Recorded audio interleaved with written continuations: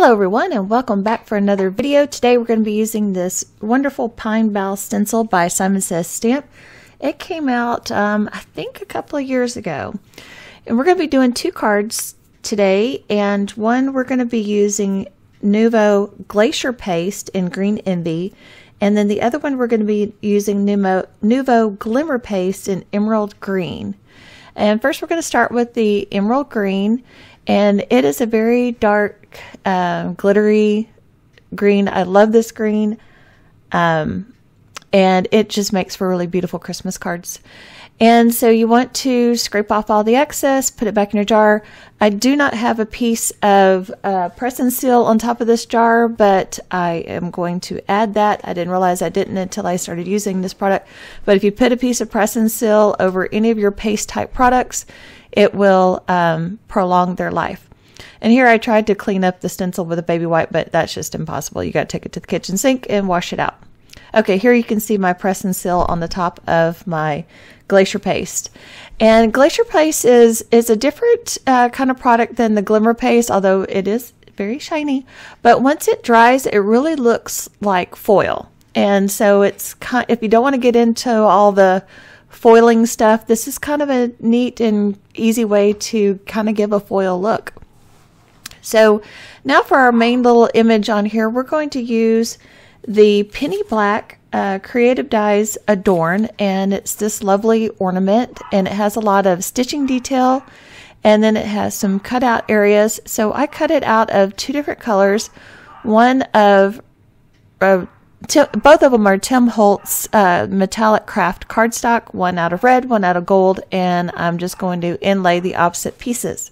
I don't know what Lucy's losing her little puppy mind over, but I stopped the video and yelled at her, and hopefully she'll stay quiet for a minute.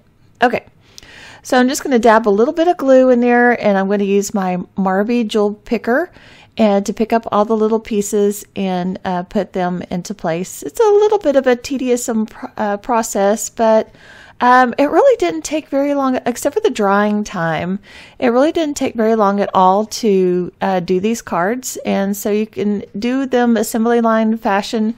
You know, first do all your stenciling and set those aside to dry, and then do all your die cutting.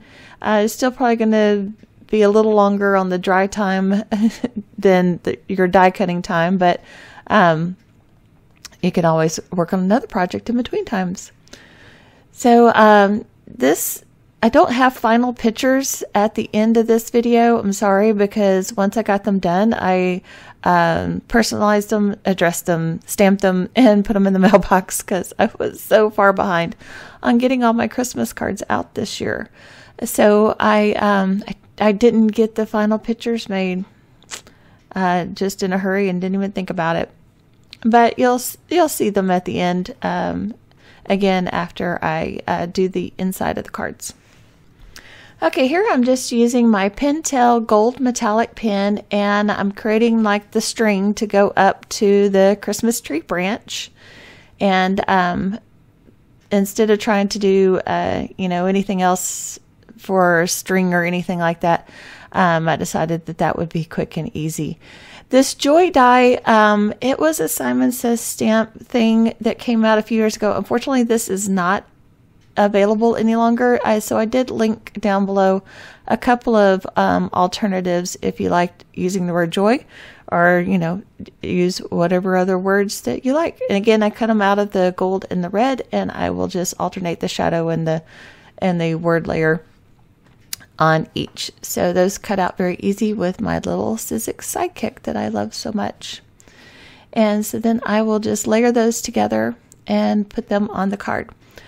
So this is, you will see one more card from me, and it is scheduled to go up December 23rd, because that is my date for the Christmas Craft Creations Challenge blog site. That is the date of my release for them. And in that video, I'll sound like a crazy person because I'll say, stay tuned for more Christmas cards, because I actually filmed it in the beginning of December, but then I realized it fit that challenge, and so I saved it for that challenge. So that is technically my last Christmas card for 2020, but because I am on the Christmas Craft Creations Challenge blog design team, I will be doing Christmas cards all year round. And I won't always do a video for them, but I will try to just encourage everybody to play along with challenge blogs. They're a lot of fun, and there's usually a prize. And also it gets you to making your Christmas cards, so you're not just waiting till November to do them like so many of us still do. But yeah, it's a good thing. The challenge blogs kind of force you to do it if you want to play along. All right, so what else is going on in my neck of the woods? My youngest son flies in from college tomorrow about 2 o'clock. I pick him up, so anxious to see him. And he was going to go back on January 3rd, but his school, the 2 days after we made his plane reservations, sent him a notice saying that they were extending the break. So, and yeah, we bought non-refundable tickets, so we're just going to have to buy him a one-way ticket back. So, yay, thanks for doing that to us, Sullivan University. But anyway, it's all good, and happy to have him home and spending Christmas with us. My oldest son, he will be coming up to spend Christmas with us, and then after the holidays, I'll be riding with him to Seattle, which is where he's moving to. He will complete his technical school up there. He's got his best friend from high school's up there. He's been wanting to go up there for years, and so he's decided to make that move, and so I told him that I would ride with him. Long car trip. Yay. Okay. So back to the card for a second. For the inside of the card, I'm using a Gina K stamp set called Sentimental Holiday. I used this stamp set a lot this year. It had a lot of great sentiments in it, and I really like this star, and so I decided to, once I put the greeting in here, I will add the star, and I will stamp it in Delicato gold, golden glitz ink. And I thought it just finished off the inside of the card very nicely. I think this is kind of a sophisticated card, and that made the inside kind of match the outside. Okay, so I do have to share a funny story. I was going out to do all my Christmas grocery shopping yesterday. And it's been pretty chilly here in North Texas lately, but I didn't realize how chilly it was. And so I was wanting to go to 3 different locations, and I realized after I had already left and I had put a cooler in the back of the car, that it was only 36 degrees outside. And it was still only 36 degrees when I got back. So basically my car was like a rolling refrigerator, and I didn't need to pack the ice chest.